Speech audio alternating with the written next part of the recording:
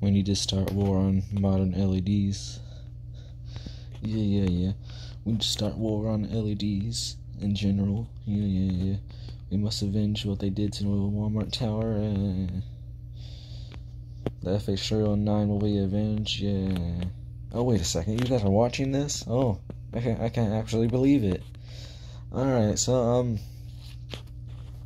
maybe some of you guys are new to this channel may be confused by the title, but it's called the title of the video is the 4 Walmart towers. The reason why I call certain towers Walmart towers is look at this. There's a Walmart here. You can see it. This there's a Walmart, and this tower is really close to it. So back when I was little, I always called it the Walmart Tower, and it's because of this reason here. It's because it's on the other side of the highway from Walmart. So it's a rare red and white monopole with a beacon. Usually monopoles usually don't have beacons or markers or any of that stuff, but this one does. This one is one of the rare cases of a red and white monopole getting a beacon.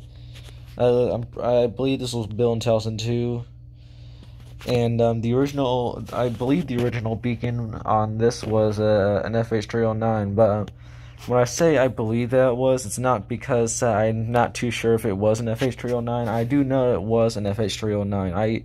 I always looked up at the tower and seen the beacon, and it did not have an incandescent beacon shape to it. So yeah, that's something. So I didn't know the model number or the name of any beacons really back then, but I always looked at the top of it to see the beacon flashing and all that. Oops. So yeah, here I do want to show proof that it used to have an FH309. Here's wait a sec. This is called Houston Road. Houston's all the way over here. Houston's just there's Houston. It's farther, it's probably an hour away from my house. So there's that.